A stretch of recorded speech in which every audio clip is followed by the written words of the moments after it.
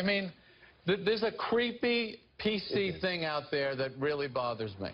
So is Seinfeld right? Is there a creepy PC thing out there, or has the king of comedy just fallen behind the times? All right, ladies and gentlemen, welcome Gavin McInnes, columnist at TAKIMAG.com, author of Death of Cool, and panel member on Fox News Channel's Red Eye, joins us. Good to talk to you again, Gavin. First of all, there are two things here. I want to get the media reaction, the left's reaction to Seinfeld's reaction to what's going on in this country. But let's start with Seinfeld. You wrote a great piece called Diagnosed with Liberalism. Are you surprised that Seinfeld is speaking out and feels the way he does? Well, he's one of the few because he can afford it. When you got $500 million in the bank, you can say what's on your mind. And that's about the only people who can be free in America today. Well, that's true. No, and they made that point on MSNBC. But, you know, he even took his own daughter to task and used her as an example and a kind of a measuring stick for the youngsters and said, you know, I said to my daughter, oh, when you go to college, you'll meet lots of boys. She said, oh, Dad, that's so sexist. And then he said they throw terms like sexist and racist around, and they don't even know what they're talking about. So he's, you know, he's really indicting not only the climate, politically speaking, in this country, but a whole generation, his own daughter's generation.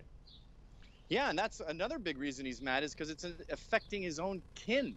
And I think that's why America is caring about political correctness, because there's something really intrinsically American about comedy, especially stand-up comedy. No other country does it. Britain sort of does it, but they're really mimicking us.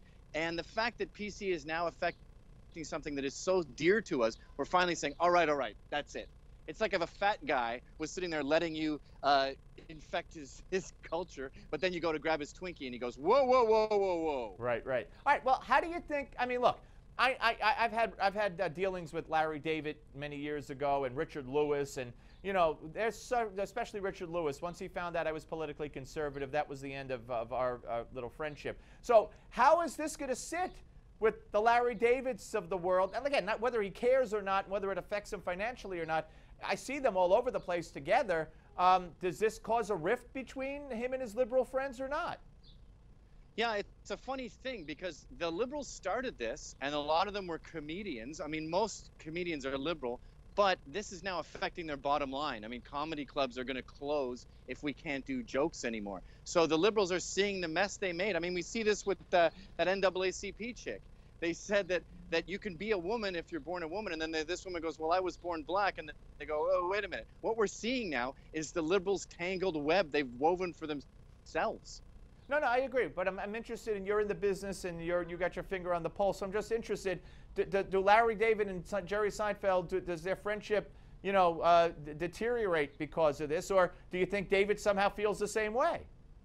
I think David feels the same way. I think all comedians are admitting they made a mess. Now, they may not admit culpability, but they're realizing that the liberal thing is a mess and it's destroying comedy. David Tell said stand-up is over. Chris Rock is the one who told Jerry about the colleges. Jerry Seinfeld saying it now. They're all realizing that they have to change. And I'll tell you, I hang out at Stand Up New York quite a bit, and there's a young generation of comics,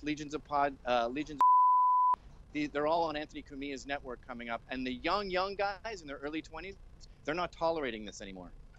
Yeah, no, all right. So you know, now the reaction from at least the panel that I saw on MSNBC, and I can't name you the panel, but hearing things like, you know, why doesn't he write some new jokes? Or you heard her say, Alex Wagner, or is he just out of touch? So out of touch, why doesn't he write some new jokes that basically, I guess the implication is, are politically correct?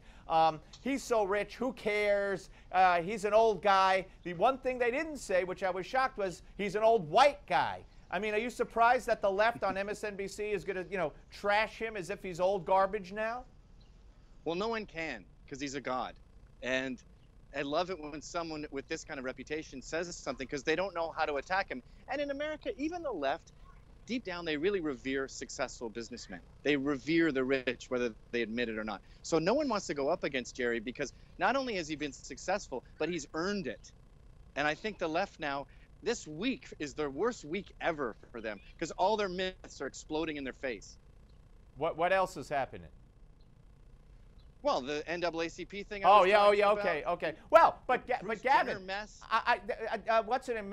Melissa Harris Perry talking about that just like you could be a woman in a man's body, you could be black in a white person's body. Well, I'm glad you brought that up, because Melissa Harris Perry has a horrible secret looming over her head. She grew up white. So she's sitting there sweating, going, it doesn't really matter how you grew up. It's how you identify now. Is it hot in here? Because it's just a matter of time before someone looks at pictures of her childhood and goes, wait a minute. Wait, are you saying Are you saying she's not? Wait, we got 20 seconds. You're saying she's not black? She has black skin, but she's whiter than this NAACP woman. She's as white as me. All right, all right. She grew up white. Always good to talk to you, my friend. We're coming back. Don't go away, folks.